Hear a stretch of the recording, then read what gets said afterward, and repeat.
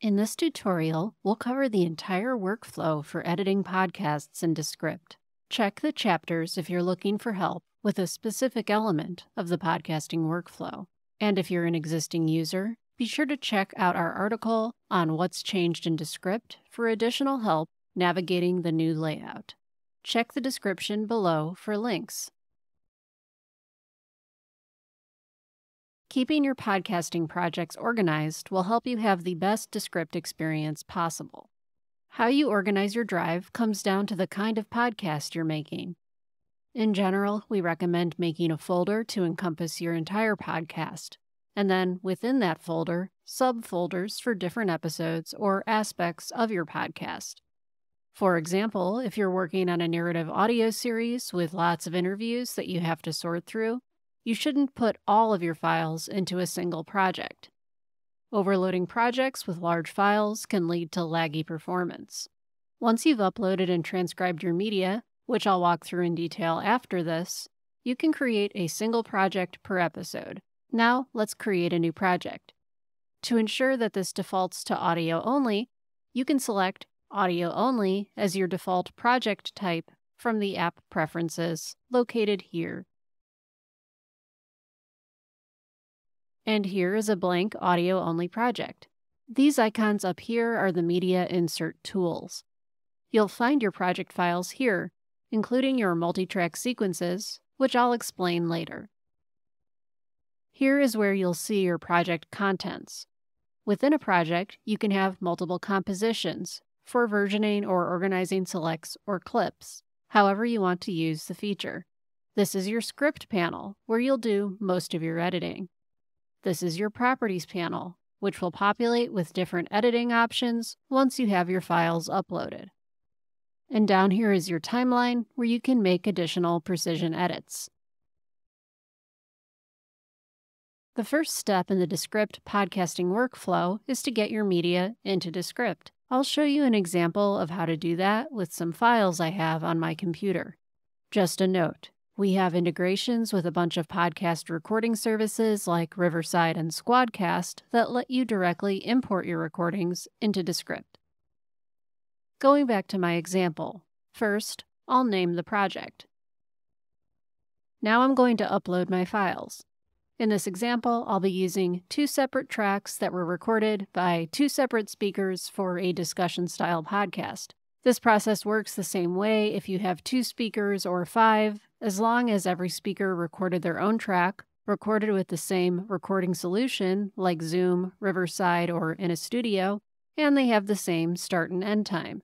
We'll get to cases of multiple speakers on a single track recording and files that aren't synced up for whatever reason in a separate video on troubleshooting for audio-only projects. Here are my 2 separate files. I am selecting them both, dragging, and dropping them here into the script panel. This begins the transcription process. You can choose a language here, and here is where you'll add speaker labels for each of your files. If you have multiple speakers in a single file, you can use the Detect Speakers function to listen to samples of each separate speaker and label them accordingly. It's important you take the time to label your speakers while the files are transcribing. This will help you stay organized and clearly see who is speaking throughout your transcript. Also make sure that this box saying to combine the files into a multi-track sequence stays checked. Now the files are transcribed, and you'll see everything represented here in your transcript, ready to edit. What happened in the background is that Descript created a multi-track sequence, a sort of container in which the 2 files are synced. This sequence lives in the background of our edit, pairing the 2 tracks together and letting you edit them together with the transcript. But there are times you'll need to edit just one of the tracks in your sequence, like for editing out crosstalk or cutting out someone's dog barking in the background. To do so, right-click in the script panel or down here on the timeline and choose Edit Sequence. You can also use the keyboard shortcuts Shift-Command-O/Shift-Control-O. Double-clicking the timeline also brings you to the sequence at the exact timestamp of where you clicked. This is what the sequence view looks like. I'll show you some examples of removing crosstalk and extraneous sounds. Here I'm using the range tool. This basically lets me select a range and then just delete whatever is contained in that range. As you make these edits in your sequence, they're reflected back in your transcript. Just be sure not to move full tracks out of sync with the other. Editing your audio really is as simple as deleting stuff from your transcript, like you would in a Word document. Let's take this line here. My gain is too high. This was happening last time too. Yeah, I don't want that in the final edit, so I'll just highlight and delete it. We also have an ignore feature. Say you're collaborating on this with someone and there's a line you're not sure if you want to keep. Instead of deleting the line from your transcript entirely, just use the ignore feature to strike it out. Now when you play this back or even export the file, that line is gone, but you or your collaborators can easily select and restore it like so. In the same drop-down here, you can access other formatting options, such as highlights, which are great for organizing more complex projects, or pulling selects using our Copy Highlights feature in the Script panel menu, which I'll show in a second. Now, before you go to town deleting and striking things out, we have some tools that help you quickly clean up the transcript so you can focus on edits of substance. These options live in the Script panel menu up here.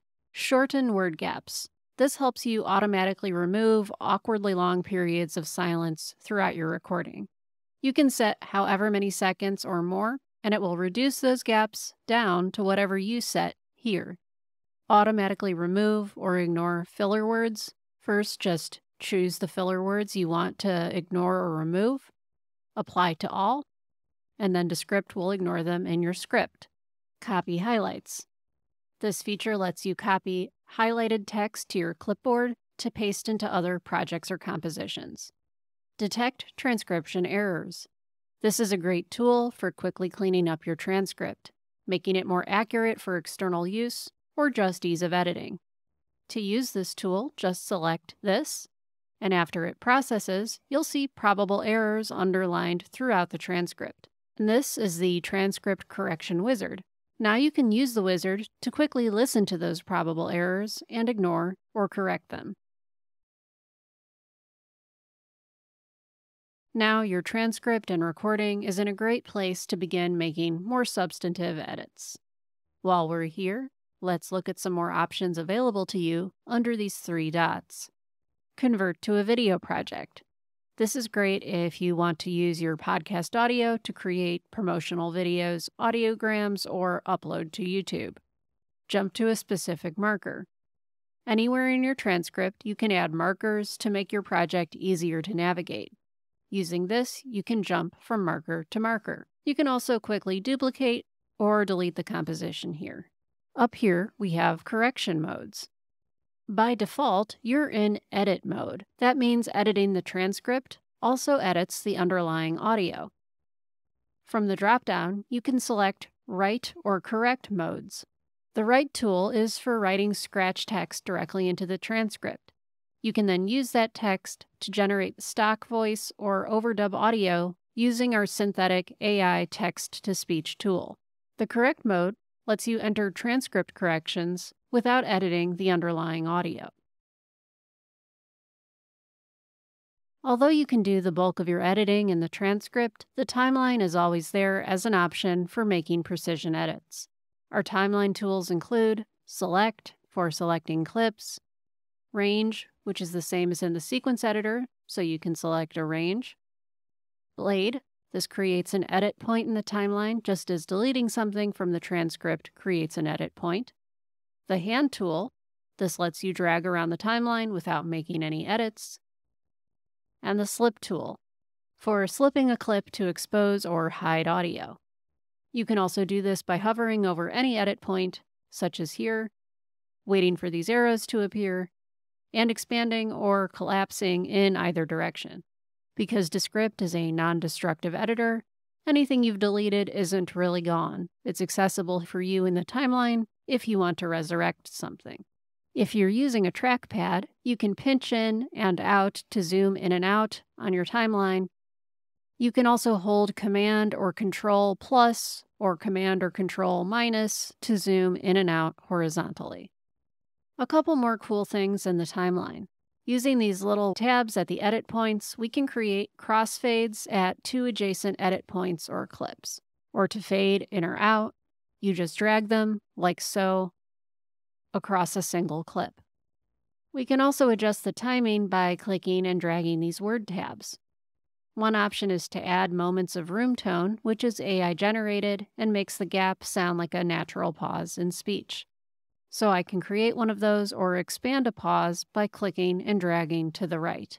If you click and drag to the left, you can also reduce awkward pauses in your script as needed. If you have a single clip selected for which you want to change the volume or the speed, you're going to navigate up here to your Properties panel. The Properties panel adjusts to surface editing options for whatever you have selected. In this instance, click the clip, click the settings, and adjust that here. You can click and drag the number setting, enter a specific number, or use the slider here. You can mute the clip by clicking mute, and also change speed if you want it to be a little bit faster or a little bit slower. Adding music or any other sound effects or audio tracks to your podcast is simple. In this example, I'm going to drop in the existing intro music for this podcast. First, I'll add a gap clip to the start of the podcast. I just do that down here in the timeline. Right-click, then add gap clip, or drag the first word tab.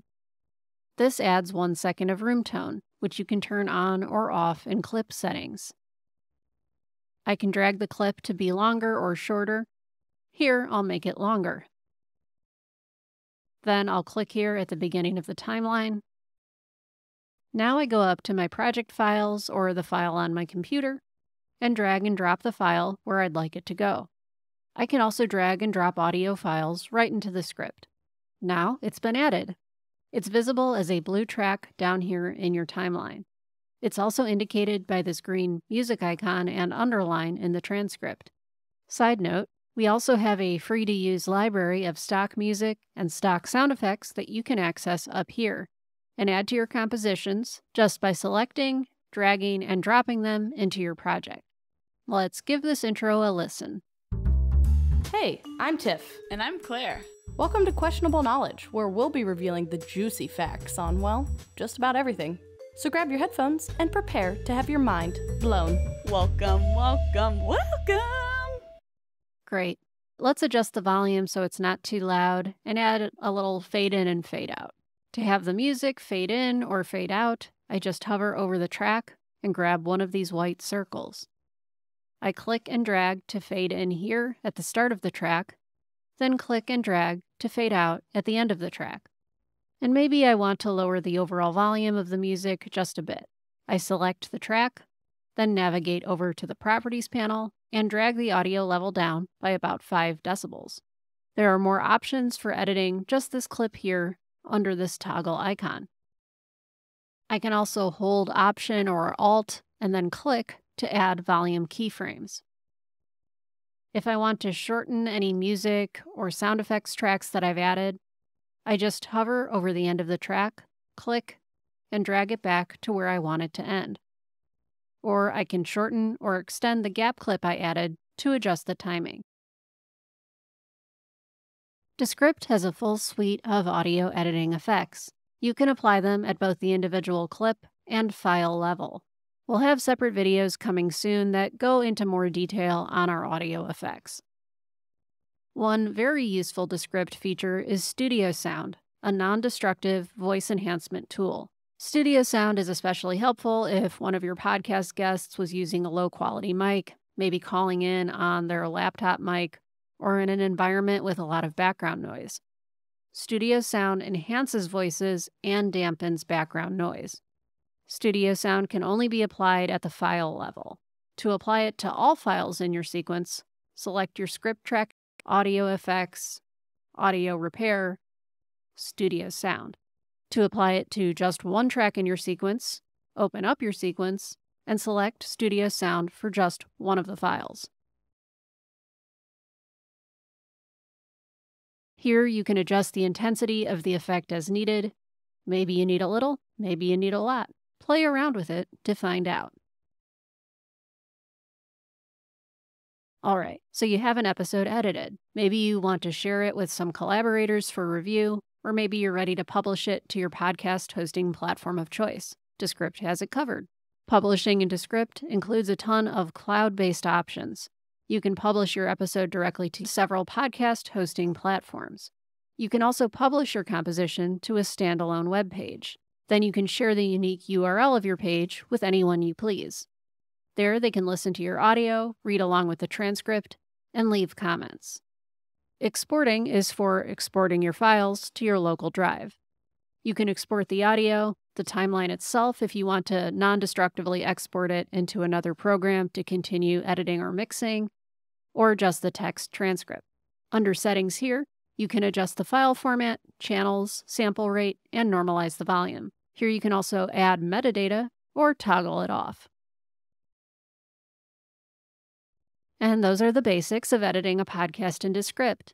To recap our suggested workflow, organize your folders in the Drive view, create separate projects for every episode, and distribute large volumes of media across multiple projects to avoid slow performance, upload and transcribe your audio files, clean up the transcript using our automated tools, edit out crosstalk and background noises in the sequence editor, perform other edits in the transcript and timeline, including deleting sections, adjusting timing, and adding music and sound effects, apply audio effects as needed, and publish or export your file.